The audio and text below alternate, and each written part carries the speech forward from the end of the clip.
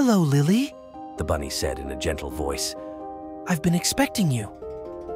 Lily's eyes widened in amazement. You can talk, she exclaimed. But how? And why were you expecting me?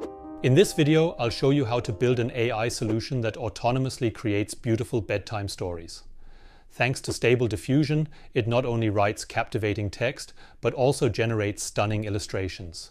You can create beautiful bedtime stories for your children, complete with enchanting illustrations that captivate their imagination. Alternatively, you can craft compelling stories about current events happening around the world. The two men began to see the power of their unique partnership. Donald's boldness and Joe's steadiness, when combined, were a force to be reckoned with. 99% of videos about Claude focus on using the web UI, but this is just the tip of the iceberg. The real power lies in leveraging the APIs and equipping the model with custom functionalities. Subscribers of AI for Devs might recall that a few weeks ago, I attempted to create a children's book using autogen agents, but the results were rather poor.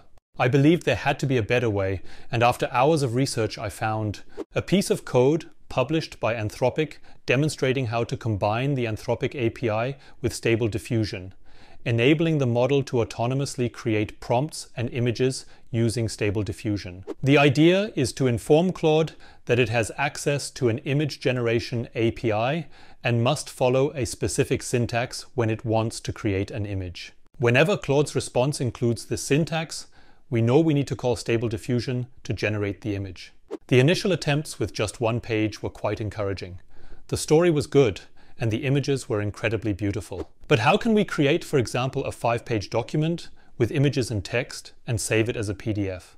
And to make things even more challenging, how can we create a cohesive story as opposed to 5 pages with independent stories? The main idea is to create a loop that generates one page after another. We use 3 different prompts, one for the beginning, one for the middle pages, and one for the last page.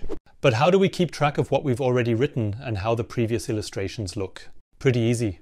We save all texts and image prompts we have already created in a list, and each iteration gets everything created so far as context.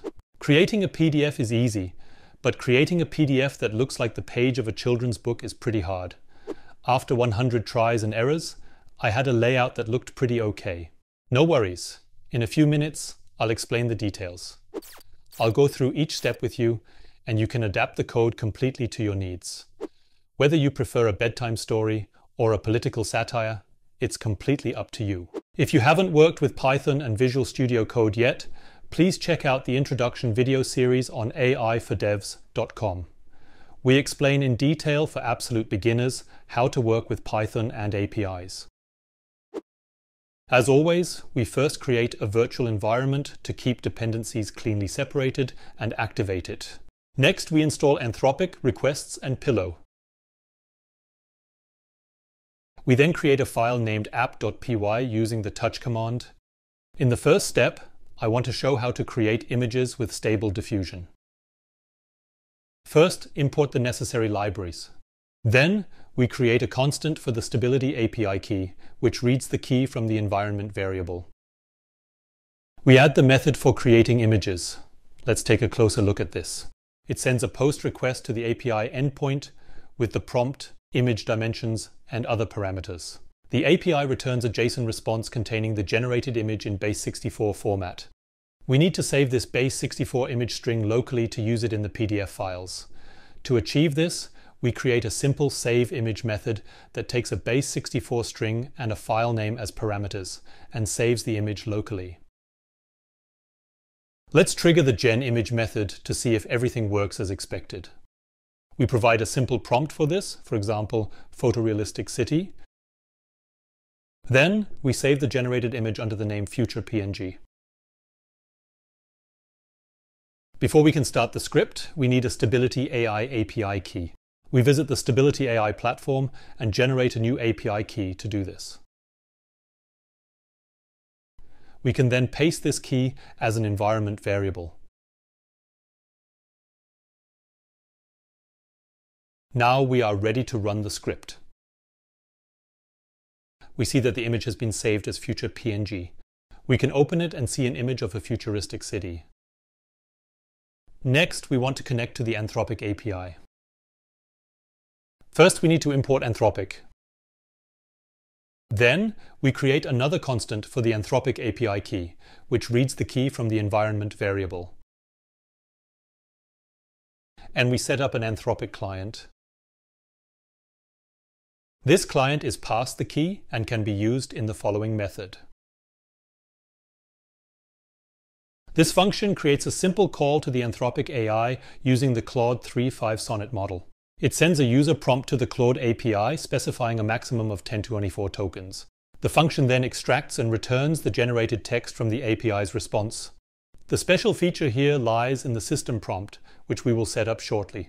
This will tell the model that it can also generate images. For this, we create a new file prompts.py and paste the prepared system prompt into it. We tell the model that it is a helpful, harmless AI assistant, but with a special feature. It can use image generation APIs.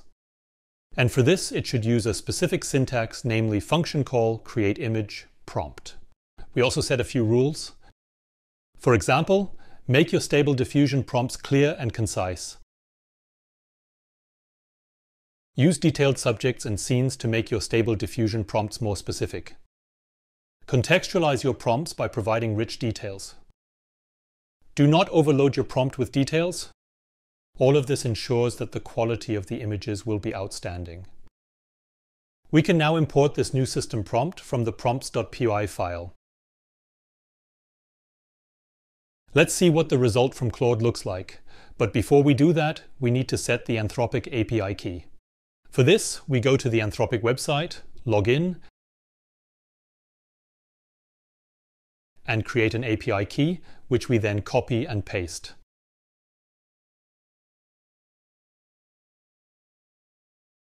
Now we want to run the script and look at the result from Sonnet. And we see at the top we have the story, and at the bottom we have a part with function call, createImage, with a prompt that precisely describes how the image for this page should look. Good work so far. Now we want to create the final PDF. First, we insert a method that can create as many PDF pages as we want. We can pass the number of pages we want to create as a parameter, and the pages will be added to a pages list. We have 3 different prompts. The first prompt for the first page, the second prompt for the last page, and the third prompt for all the pages in between. The important thing here is that we always pass the context of what has already been created to the following pages. Next, we want to split Claude's response into a text part and an image prompt. For this, we need a special method, which we will add shortly. This method takes Claude's entire response and splits it into the story part and the part that describes the image. To make the code work, we still need to import RE for regular expressions. Now we have everything we need to actually create the PDF. For this, we add the createPDFs method. Before I go into the functionality, let's first create the necessary imports to make the method work. Let's now get a basic understanding of the createPDF method. The function generates a PDF from a list of text and image prompts. It uses the Report Lab library to create a PDF with custom styling for text and generated images from the genImage function. To generate the PDF, we call generateStoryPages once. Then we call createPDF with the generated pages and add a file name. We start the script with Python app.py. And we see that a story PDF has been created. Let's open our brand new PDF file. And we see a 3-page story with beautiful graphics and text. Of course, the story can be changed at any time via the prompt, and your creativity knows no bounds.